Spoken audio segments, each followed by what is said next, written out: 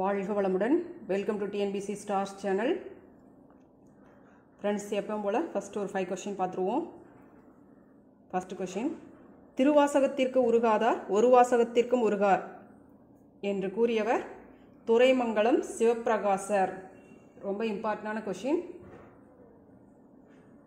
சைவ வேதம் எனப்படுவது திருவாசகம். திருவெண்பாவையில் 20 பாடல்கள் மொத்தமாக இருக்குது. திருக்கோவை அப்படிங்கிறது ஒரு அகநூல். ஓகேங்களா? திருவாசகத்தில் 658 பாடல்கள் இருக்கு.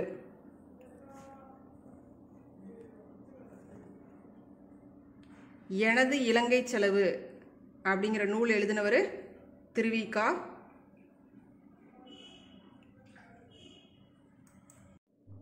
தென்னாடுடைய சிவனே போற்றி, எந்நாட்டவர்க்கும் இறைவா போற்றி. யாருடைய வரிகள்? மாணிக்க வாசகரின் வரிகள். ஓகே ஃப்ரெண்ட்ஸ், மாணிக்க வாசகருக்கு அழைக்கப்படக்கூடிய வேறு பெயர்கள். மாணிக்க வாசகர், தென்னவன், பிரம்மராயன், இதுதான் மாணிக்க வாசகரின் வேறு பெயர்கள். அழுது அடியடைந்த அன்பர். ஒவ்வொருத்தருக்கும் ஒவ்வொரு இது இருக்கும். அழுது அடியடைந்த அன்பர் அப்படின்னா மாணிக்க வாசகர். ஓகேங்களா? இதே மாதிரி தான் நாவுக்கரசருக்கும் சுந்தரர் இவங்களுக்கெல்லாம் இருக்குது. ஸோ அதை நான் நெக்ஸ்ட் வீடியோவில் சொல்கிறேன். ஒரே ஒரு கொஷின் மட்டும் உங்களுக்கு தெரிஞ்ச கொஷினாக தான் இருக்குன்னு நினைக்கிறேன். நாளும் இன்னிசையால் தமிழ் பிறப்பும் ஞான சம்பந்தன் என்று சம்பந்தரை புகழ்ந்தவர் சுந்தரர். ஓகே. திருஞான சம்பந்தரை திராவிட சிசி என புகழ்ந்தவர் ஆதிசங்கரர். ஓகே. திருவாசகத்தின் முதல் பகுதியாக என்ன சொல்கிறாங்க? சிவபுராணம் தான் திருவாசகத்தின் முதல் பகுதி. திருவாசகத்தின் 7ஆம் பகுதி மிகச்சிறப்பு வாய்ந்தது. திருவாசகத்தின் 7ஆம் பகுதியாக சொல்லப்படுவது திருவெம்பாவை. இப்போ தான் சொன்னோம் இல்லைங்களா? அதுதான் திருவாசகத்தில் இருக்குது. திருவெம்பாவை வந்து மொத்தமாக 20 பாடல்கள் இருக்குது. அதுதான். அதே மாதிரி திருவாசகத்தினுடைய இறுதி பகுதி என்னன்னா அச்சோ பதிகம். டஃப் கொஷின் உங்களுக்கு கேட்கணும் அப்படின்னா இப்படி தான் கேட்பாங்க. ஸோ நோட் பண்ணியிருப்பீங்கன்னு நினைக்கிறேன்.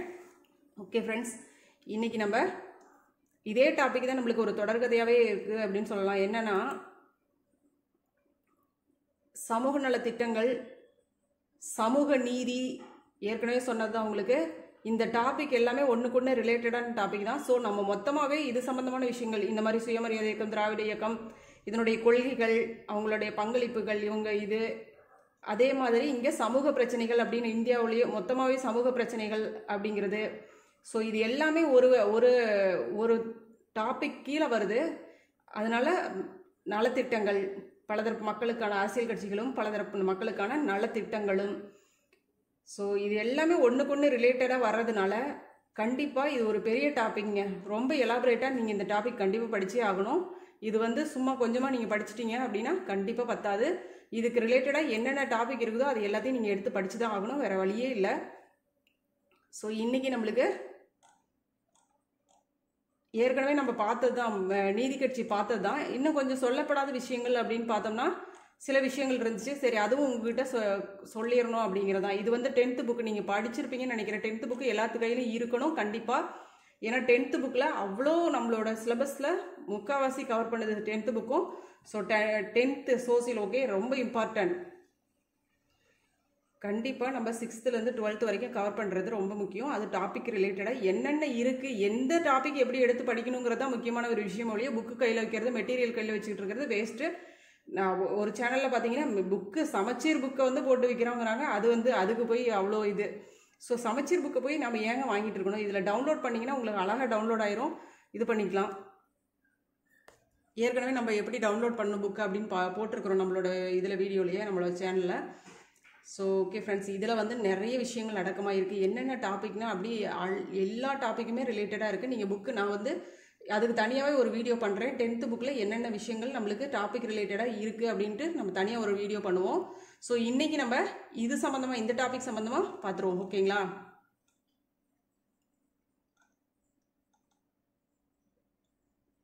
இது மறைமலடிகள், இது தமிழ் சம்மந்தமான விஷயங்கள் இதில். ஸோ இதில் இன்றைக்கி நம்ம பலதரப்பு மக்களின் அரசியல் கட்சிகளும் பலதரப்பு மக்களின் அந்த நலத்திட்டங்கள் இருக்கு இல்லைங்களா, அது சம்பந்தமான விஷயங்கள் மட்டும் பார்ப்போம் இன்னைக்கு. அதுவும் சமூக நீதி அப்படிங்கிறதும் இதுலேயே அடக்கமாயிரும். ஓகேங்களா? ஸோ இங்கே பாருங்க, அந்த பிராமணர் அல்லாத ஒரு அறிக்கை ஒன்று வெளியிட்டாங்க இல்லைங்களா, அதை நம்ம பார்த்தோம் இல்லையா, போன வீடியோவில் பார்த்துருப்போம். ஸோ அது எந்த இடத்துல டஃப்பாக ஒரு கொஷின் எடுக்கணும் அப்படின்னா, எங்கே அந்த கொஷின் வந்து பிராமணர் அல்லாதவர் சங்கம் அப்படின்னு சொல்லிட்டு இது காமனாக கேட்குறது, அது நம்மளுக்கு எல்லாத்துக்கும் தெரிஞ்சிடும். ஓகே, எந்த இடத்துல நடைபெற்றுச்சு, எந்த இடத்துல அந்த கூட்டத்தை பாருங்க, அந்த அறிக்கை வந்து எந்த இடத்துல எங்க வெளியிட்டாங்க அப்படின்னு சொல்லி பாருங்க. 1916 நவம்பர் 20 டாக்டர் நடேசனா, சர் பிட்டி தியாகராயர், TM நாயர் மற்றும் அலமேலுமங்கை தாயாரம்மாள் உட்பட, யாருங்க, அலமேலுமங்கை தாயாரம்மாள் உட்பட 30 முக்கிய பிராமணர் அல்லாத தலைவர்கள் தென்னிந்திய நல உரிமை சங்கத்தை உருவாக்க ஒருங்கிணைந்தனர். ஸோ தென்னிந்திய நல உரிமையாளர் சங்கத்தை இவங்க பிராமணர் அல்லாத இத்தனை தலைவர்கள், 30 முக்கிய தலைவர்கள், எத்தனை பேர் சேர்ந்தாங்க? 30 பேர். இதெல்லாம் கேட்க மாட்டாங்கன்னு நினைச்சிடாதீங்க, இவ்வளவும் கேட்டுருவாங்க. ஓகே, டேட்டும் பார்த்துங்க, 1916-20 நவம்பர் 20. இவங்களும் சேர்ந்திருக்காங்க. அலமேலுமங்கை தாயாரம்மாள் இவங்களும் சேர்ந்தது தான்.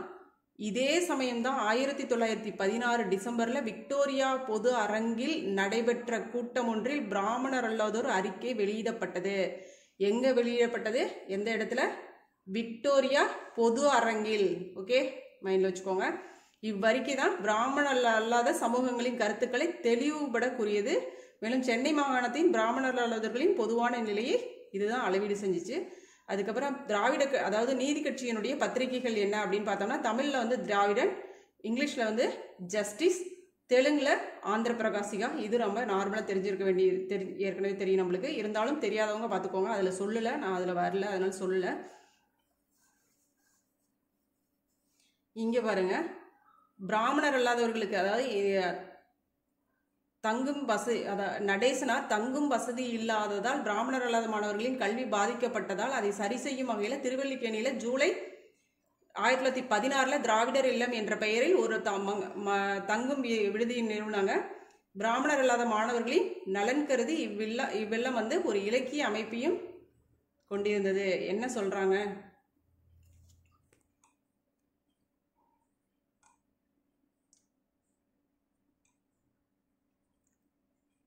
திராவிட இயக்கத்தின் எழுச்சி இதுல தான் வந்துச்சு.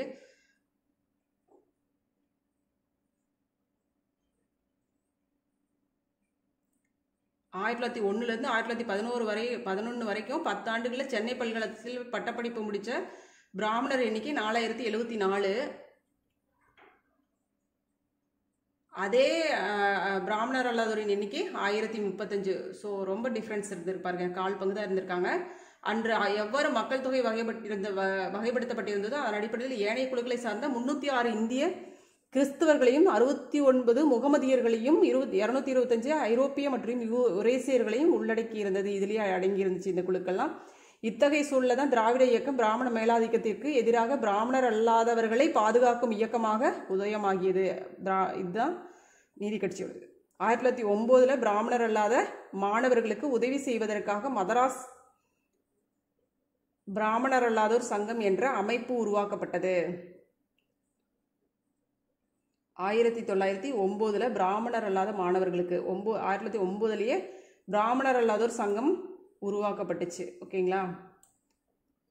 1912 டாக்டர் சி நடேசனார் என்னும் மருத்துவர் மதராஸ் ஐக்கிய கழகம் என்னும் அமைப்பை உருவாக்கினார்.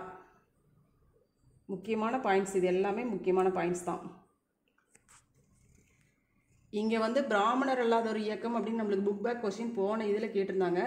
பிராமணர் அல்லாத ஒரு இயக்கம் தான் தென்னிந்திய நல உரிமையாளர் சங்கம் அப்படிங்கிறத இது ஒருங்கிணைஞ்சு இவங்கள ஆரம்பித்தாங்க, நம்ம முன்னாடி பார்த்தது தான்.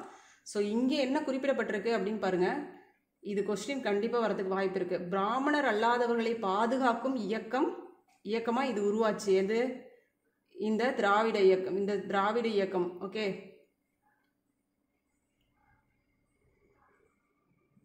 இதனால தான் பிராமணர் அல்லாத சங்கம் அப்படின்னு ஒன்று உருவாக்கப்பட்டுச்சு மாணவர்களுக்கு, மதராஸ் பிராமணர் இவங்களுக்கெல்லாம். 1912 நடேசனார் மதராஸ் ஐக்கிய கழகம் என்னும் அமைப்பினை உருவாக்கினார். இவர் எதை உருவாக்கி இருக்கிறார்? 1912 சி நடேசனார் மதராஸ் ஐக்கிய கழகம். ஓகே, இது பின்னாளில் மதராஸ் திராவிடர் சங்கம் என்று மாறிய பின் திராவிடர்களின் மேம்பாட்டிற்கு உதவிகளை செய்தது. ஃப்ரெண்ட்ஸ், இது ரொம்ப முக்கியமான கொஸ்டின், டஃப் கொஸ்டின், கண்டிப்பாக கேட்பாங்க, பார்த்துக்கோங்க. பிராமணர் அல்லாத பட்டதாரிகளுக்கு உதவுவது, அவர்களை கற்க வைப்பது ஆகியவற்றோடு அவர்களது குறைபாடுகள் குறித்து விவாதிக்க முறையான கூட்டங்களை நடத்தியது. இதே சமயத்தில் தான் அவங்களுக்கு தங்கும் விடுதிகளையும் இது ஏற்பாடு பண்ணி கொடுத்துருக்கு. இது எங்கே அமைச்சு கொடுத்தாங்க? திருவல்லிக்கேணியில், சென்னையில் இருக்கக்கூடிய திருவல்லிக்கேணியில் தான் அமைச்சு கொடுத்தாங்க. 1916 திராவிடர் இல்லம் என்ற பெயரில் இந்த தங்கும் விடுதி அமைக்கப்பட்டுச்சு. 1916 ஞாபகம். ஓகே ஓகே இங்கே பார்த்தீங்கன்னா இது நீதி கட்சியோட இதில் அந்த பிராமணர் அல்லாத ஒரு அறிக்கையில் பாருங்கள், சென்னை மாகாணத்தில் எவ்வளோ பேர் இருந்திருக்காங்க, பிராமணர் அல்லாதவர்கள் எவ்வளோ பேர் இருந்திருக்காங்க, பிராமின்ஸ் எவ்வளோ பேர் இருந்திருக்காங்கன்னு பாருங்கள். 4,1,50,000 மக்களில் 4 கோடிகளுக்கு குறைவில்லாதவர்கள் பிராமணர்கள் அல்லாதவர்கள் தான். சென்னை மாகாணத்தின் அரசியல் சூழல் அவர்களை தங்களுக்கு உரிமையுள்ள பங்கினை எடுத்துக்கொள்ள இடமளிக்கவில்லை. அதாவது பிராமணர் அல்லாதவர்களுக்கு எந்த ஒரு உரிமையுமே கிடையாது அங்க. அடுத்தது, ஆங்கில அரசின் உண்மையான நீதி மேலும் வாய்ப்புகளுக்கு சமத்துவம் என்னும் ஆங்கிலேய கொள்கைகளின்படி நடைபெறும் அரசு இந்தியர்களின் நலனுக்கு உகந்தது என வாதிட்டு நாங்கள் என்ன சொல்றாங்க, முன்னாடி இருந்த அந்த சூழல்ல இவங்களுக்கு பிராமணர் அல்லாதவர்களுக்கு எந்த உரிமையும் அமைச்சு கொள்ளக்கூடிய எடுத்துக்கொள்ளக்கூடிய அந்த சூழல் இங்கே இல்லை. ஆங்கில அரசின் உண்மையான நீதி மேலும் வாய்ப்புகளுக்கான சமத்துவம் என்னும் ஆங்கிலேய கொள்கைகளின்படி, இந்த கொள்கைகளின்படி என்னது இதுதான். ஓகே, ஆங்கில அரசின் உண்மையான நீதி மேலும் வாய்ப்புகளுக்கான சமத்துவம் என்னும் ஆங்கிலேய கொள்கைகளின்படி நடைபெறும் அரசை இந்தியர்களின் நலனுக்கு உகந்தது என வாதிட்டு, இந்த லைன்ஸ் ஞாபகம் வச்சுக்கோங்க. என்ன சொல்றாங்க, நாங்கள் ஆங்கில அரசை ஆழமா நேசிக்கிறோம், விசுவாசத்துடன் பற்று கொண்டுள்ளோம். இந்த மாதிரியான ஒரு உண்மையான நீதியும் எல்லா வாய்ப்புகள்லையும் சமத்துவமாக இருக்கக்கூடிய அந்த கொள்கையை நாங்கள் வரவேற்கிறோம். இதை நாங்கள் ஆழமாக உங்களுடைய கருத்துக்களை உங்களுடைய அரசையும் நேசிக்கிறோம், விசுவாசமாக இருக்கிறோம், உங்க மேல விசுவாசத்தோட இருக்கிறோம் அப்படின்னு சொல்லி நீதி கட்சி இந்த இயக்கம் சொல்லுச்சு. இதுதான் இங்கே சொல்லப்பட்டிருக்கு. கண்டிப்பாக இந்த பேராகிராஃப் நம்மளுக்கு முக்கியமான பேராகிராஃப். ஓகே, 1920 முதல் நம்மளுக்கு தேர்தல் நடந்துச்சு. எதனால? மாண்டேகு சேம்ஸ் போர்டோட சீர்திருத்தத்தில் அங்கே மாகாணங்களில் இரட்டை ஆட்சி முறை அப்போ தான் அறிமுகப்படுத்தப்பட்டுச்சு. 1919 அறிமுகப்படுத்தப்பட்டுச்சு. ஸோ 20 தேர்தல் நடந்துச்சு. இதெல்லாம் நம்ம பார்த்துட்டோம், நீதி கட்சியிலே பார்த்துட்டோம். இங்கே பார்த்தீங்கன்னா 1923 தங்கும் விடுதிகள் ஏற்கனவே அவர் உருவாக்குனது. அதுக்கப்புறம் நீதி கட்சியோட இதில் மாணவர்களுக்கு 23 1923 மறுபடியும் உருவாக்கப்பட்டுச்சு தங்கும் விடுதிகள். அதுதான் ஆதி திராவிடர் அந்த இது அப்படின்னு சொல்லி வந்துச்சு. அதுக்கப்புறம் பின்னாளில் பேர் மாற்றினாங்க. அது யார் மாற்றினாங்க இதெல்லாமே நம்ம முன்னாடி வீடியோலே பண்ணியாச்சு. 1921 அதாவது தேர்தல் நடத்தினாங்க. 21 நீதி கட்சி சட்டமன்றம், இங்கே பாருங்க, நீதி கட்சியின் கீழ் இருந்த சட்டமன்றம் தான் முதலாக தேர்தல் அரசியலில் பெண்கள் பங்கேற்பதை 1921 அங்கீகரிச்சிச்சு. நீதி கட்சி ஆட்சிக்கு வந்துருச்சு. 20 போட்டி போட்டாங்க, 21 ஆட்சிக்கு வந்துருச்சு. 21 37 வரைக்கும் ஆட்சியில் இருந்துச்சு. அதை நாம் பார்த்துட்டோம். 21 அந்த சட்டமன்றம் தான் நீதி கட்சியோட சட்டமன்றம் இருக்கு இல்லைங்களா, அதுதான் பெண்கள் அரசியலில் பங்கேற்கலாம் அப்படின்னு சொல்லி 21 அங்கீகரிச்சிருச்சு. இத்தீர்மானம் பெண்களுக்கென இடத்தை ஏற்படுத்தியதால் 26 அடுத்த 26 முத்துலட்சுமி அம்மார் இந்தியாவின் முதல் பெண் சட்டமன்ற உறுப்பினராக முடிந்தது. இந்த ஒரு சூழல்ல தான் 1926 முதல் பெண் சட்டமன்ற உறுப்பினராக முடிஞ்சிச்சு. நீதி கட்சியினுடைய இந்த முன்முயற்சியினால தான், முழு முயற்சி. ஓகே, பல்வேறு சமூகங்களுக்கான இடஒதுக்கீட்டை ஏற்படுத்தி கொடுப்பதற்காக நீதி கட்சி வகுப்புவாரி பிரதிநிதித்துவம் தொடர்பான சட்டங்களை இயற்றும் பணிகளை மேற்கொண்டுச்சு. இது பார்த்தோம் நம்ம. இதுல பாருங்க, சமூக நீதியை நிலைநாட்டுவதன் ஒரு பகுதியாக பல்வேறு சாதிகளையும் சமூகங்களையும் சார்ந்தவருக்கு அரசு பணிகளில் சேர்வதற்கு சமமான வாய்ப்புகளை உறுதி செய்யும் பொருட்டு 2 வகுப்புவாரி ஆணைகள் இயற்றப்பட்டன. 2 வகுப்புவாரி ஆணைகள் நீதி கட்சியோட ஆட்சி காலத்தில் இயற்றப்பட்டுச்சுன்னு நம்மளுக்கு தெரியும். ஆனால் எத்தனை ஆணைகள்? 2 வகுப்புவாரி ஆணைகள். எப்பப்போ? 1921 செப்டம்பர் 16 1922 ஆகஸ்ட் 15 இயற்றப்பட்டுச்சு. 2 வகுப்புவாரி ஆணைகள் இது பண்ணாங்க. நிர்வாக அதிகாரங்களை அனைத்து சமூகத்தினரும் பங்கிட்டுக் கொள்வதை ஊக்குவிக்கும் வண்ணம் தான் அரசு அதிகாரிகளை தேர்வு செய்ய 1924 பணியாளர் தேர்வு வாரியத்தை நீதி கட்சி அமைத்தது. எப்போ அமைச்சிச்சு அப்படிங்கிறத முக்கியம். ஏன்னா பணியாளர் தேர்வு வாரியம் நீதி கட்சி தான் கொண்டு வந்துச்சு அப்படிங்கிறது அது வந்து ரொம்ப ஈஸியான கொஸ்டின் தான். இயர் மட்டும் முக்கியம். 1924. ஓகே. இம்முறையை பின்பற்றி பிரிட்டிஷ் இந்திய அரசு 1929 பொதுப்பணியாளர் தேர்வாணையத்தை உருவாக்கியது. நீதி கட்சியினுடைய இந்த ஒரு ஃபாலோ அப்பை தொடர்ந்து தான் இவங்களும் அதுக்கப்புறம் பிரிட்டிஷ் கவர்மெண்ட்டும் இதை உருவாக்குச்சு. 29 பொதுப்பணியாளர் தேர்வாணையத்தை இவங்களும் உருவாக்குனாங்க. இந்து சமய அறநிலையத்துறை சட்டம் 1926 போடப்பட்டுச்சு. இதனால எந்த சமூகத்தினர் யார் வேணாலும் உள்ள கோவிலுக்குள்ளார பங்கேற்கலாம், உறுப்பினராக இருக்கலாம் குழுக்கள்ல அப்படின்னு சொல்லி நீதி கட்சி அறிவிச்சிச்சு. ஸோ அதுதான். அடுத்தது வந்து சுயமரியாதை இயக்கம். சுயமரியாதை இயக்கம் ஏற்கனவே பார்த்தது தான். ரொம்ப இதில் வந்து ரொம்ப எலாபரேட்டாக கொடுத்துருக்குறாங்க. இருந்தாலும் நம்மளுக்கு எது தேவை அப்படின்னு பாருங்க. அவருடைய ஹிஸ்ட்ரி ஃபுல்லாகவே கொடுத்துருக்காங்க. இதில் வந்து நம்மளுக்கு வந்து இந்த டாபிக்கு இவருடைய ஃபுல் ஹிஸ்ட்ரி ஃபுல்லாகவே படிக்கணும்.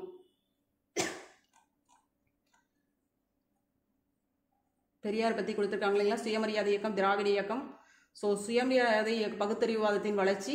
கண்டிப்பாக இந்த டாபிக் ரொம்ப எலாபரேட்டான டாபிக், ரொம்ப சூப்பராக இருக்குது. ஓகே.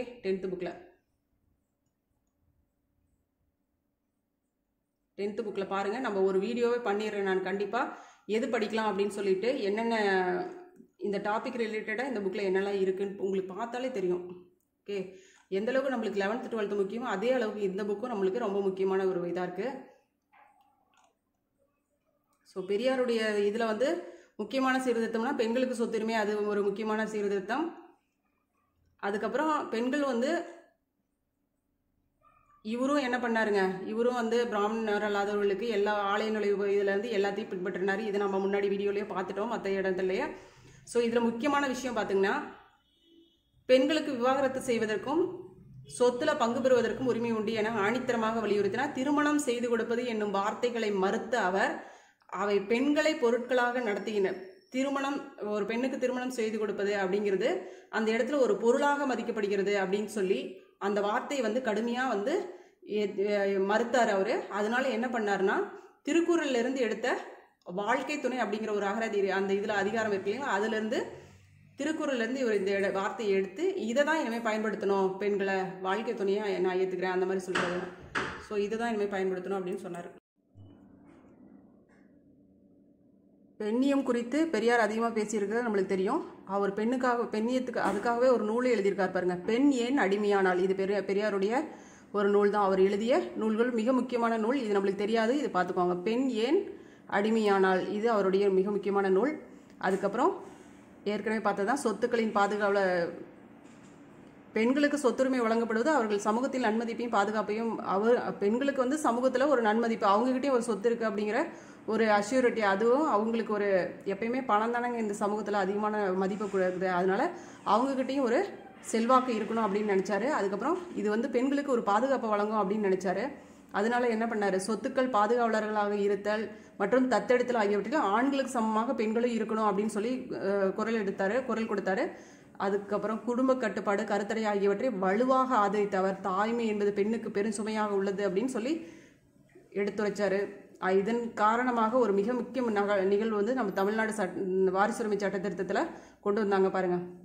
1989 தமிழக அரசு மாற்றங்களை விரும்பி சீர்திருத்தவாதிகளின் கனவை நனவாக்கும் வகையில் பல்வேறு சீர்திருத்தவாதிகளின் எவ்வளோ விஷயங்கள் சீர்திருத்தவாதிகளால் அவங்களுடைய சமூக பார்வையில் அவங்களுடைய மக்கள் படும் துயரங்களையும் அவர்களுக்கு வேண்டிய விஷயங்களையும் தான் முன்னெடுக்கும், அதாவது சமூகத்துக்கு உணர்த்த முடிஞ்சதை தவிர அவங்களால அந்த திட்டங்களை வந்து அங்கே வந்து கொண்டு வர முடியல. ஏன்னா ஆட்சியில் இருந்தால் மட்டும்தானே இங்கே அவங்களால கொண்டு வர முடியும். ஸோ அவங்களுடைய கனவுகளை நனவாக்கும் வகையில் 1989 தமிழ்நாடு இந்து வாரிசுரிமை சீர்திருத்த சட்டத்தை அறிமுகம் செய்தது. நோட் பண்ணிக்கோங்க. 1989 என்ன சட்டம்? தமிழ்நாடு இந்து வாரிசுரிமை திருத்த சட்டம். இந்த சட்டம் என்னது சொல்லுச்சு அப்படின்னா, முன்னோர்களின் சொத்துக்களை வந்து உடைமையாக பெறுவதில் பெண்களுக்கு சம உரிமை உண்டு என்பதை உறுதிப்படுத்தியது.